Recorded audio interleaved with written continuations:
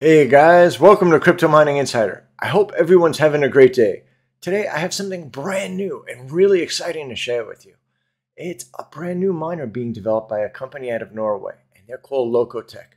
They're developing a Scrypt ASIC miner, but it's not just like any other miner. It's extremely powerful and efficient. How efficient? It's actually about 5 times more efficient than the latest generation of L7 miners from BITMAIN. But what really sets this apart is its form factor and its usability and utility, in the sense that it looks like a GPU. Why is that? Because you had actually plugged this ASIC miner right inside of your home computer. So there's really a lot to cover on this one. I've reached out to the team over at LOKOTECH, and I was actually fortunate enough to be communicating directly with one of the founders. So I got the inside scoop, everything from the specifications, the release timelines, as well as the expected price. But before I get into that, if you haven't already subscribed, don't forget to press down on that subscribe button. I really put a lot of hard work and time and heart into my videos to give you the latest information that hopefully helps you. And you subscribing is what really motivates me. So let's go take a look at this new miner. LOKOTECH is a blockchain manufacturing company, and they're based out of Norway. They were actually one of the key sponsors and presenters at the LiteCoin Summit 2022 this year. So they were there presenting a lot of their initiatives, everything from their own mining pool. They have a smart power supply, and of course the S1 Hashblade, which I'm going to be focusing on for the rest of this video. I'm going to be putting a link down below. And if you're interested in learning more about this miner as well as the pre-release of it, click on their pre-order. I'll be putting a link down below. It's Loko, LOKOTECH.NO for Norway. And you'd be able to put your name on here, and you'd be able to register to be notified when this miner is going to be released. Because LOKOTECH seems to put a strong emphasis on their direct customer sales. So they're looking to have strong sales on the B2C, as well as the B2B. And it's great if we can kind of be able to buy directly from them and eliminate any middleman or any upcharges on it. So I would definitely encourage you to go, put your name or put your email on this list so you're notified when it is released. But before I look at any of the specifications further, let's take a look at some of the competitors out there in the Scrypt mining. So I'm looking at ASIC miner value at the current date this is December 11th of 2022. And I see the price is definitely fluctuating for Bitcoin and the price is definitely fluctuating for Litecoin and Dogecoin, and I'm seeing the prices vary anytime from the day it was down as low as like $19 or $20 a day. Now it's actually must be in a rally. It's up to $24.65. This is on the latest BITMAIN Antminer L7 9.5 gigahash. And this miner is a powerhouse miner. It actually mines 9.5 gigahash of Scrypt. And it's one of the most profitable miners on the market right now. But look at the energy consumption, 3,425 watts. And it has 75 decibels. So unless you have an isolated area that's kind of soundproof, it's definitely not friendly to run in your home or office setting. You really need a much more of an industrial setting. Plus you need specialized electric generally to run something like this at this much voltage and this much wattage. Also, too, when you're buying a miner like this, the barrier to entry is really high, in my opinion. How high? Well, I'm seeing right now they're selling anywhere from $7,000 to $11,000 or more. Plus, depending upon tariffs and other shipping, it could even be higher than that. So a lot of people like myself, I think twice before I drop that much money on a miner. If I'm interested in mining the Scrypt algorithm profitably, I'm going to need something really like the L7s or better to be able to be profitable. If you're looking here on ASIC miner value, these are really the only three of the only profitable miners are the L7s, because they have them anywhere from 9.05 gigahash all the way up to 9.5 gigahash. But these are expensive miners. Any of the secondary ones were looking like the Goldshell LT Lite.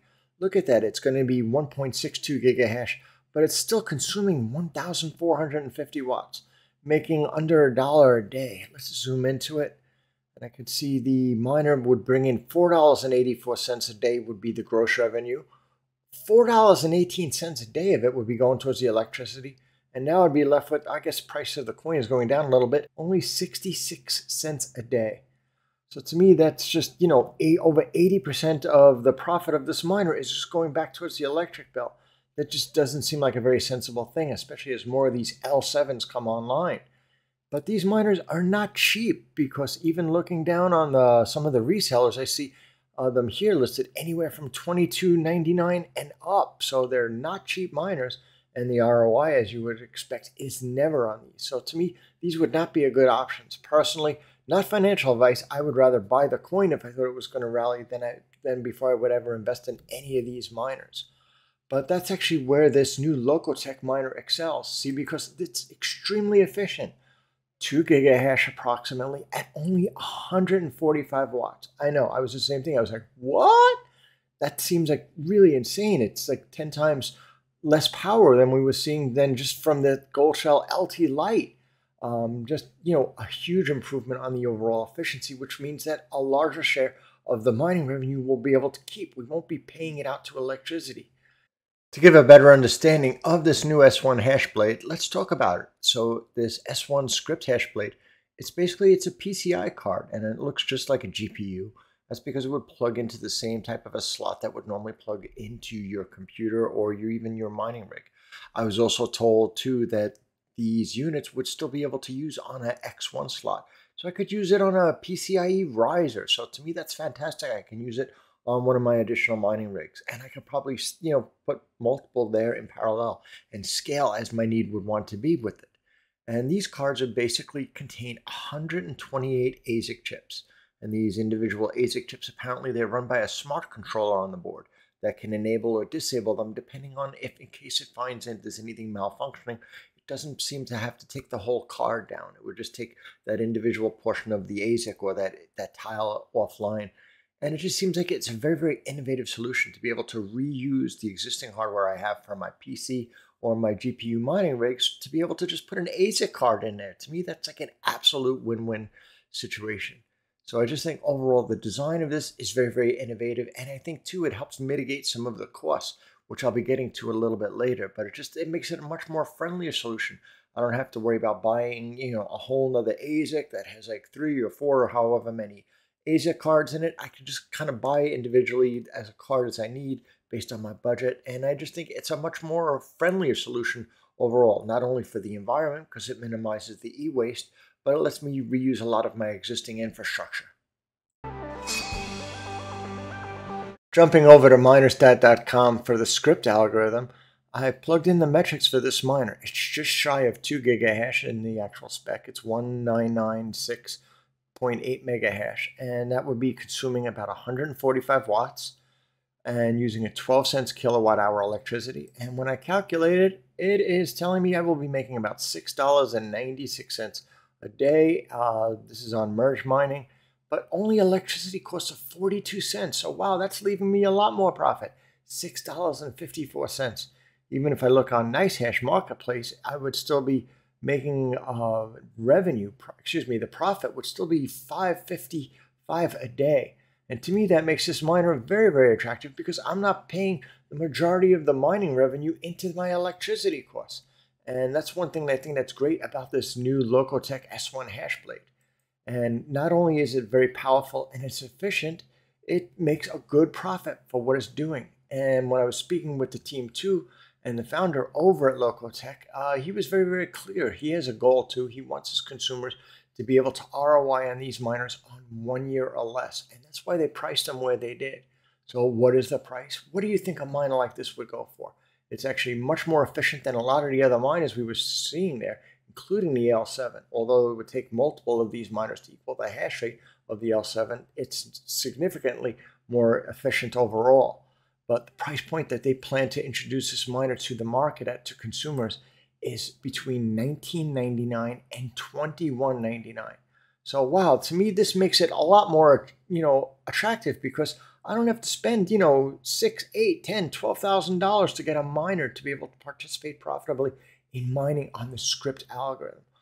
I would really love to know what you guys' thoughts are on this. To have a miner like this that you can run right inside of your existing hardware, like a GPU mining rig or your PC, and you don't have to have this big electric bill with it. And to me, price range I think is very, very fair for what it's offering. Again, I would love to know your thoughts on this.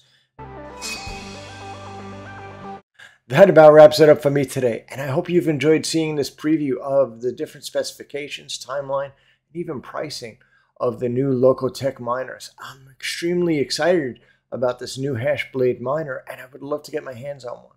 And I was even told I'll actually be part of the initial release when it actually goes live out to the public. So I'm really looking forward to that.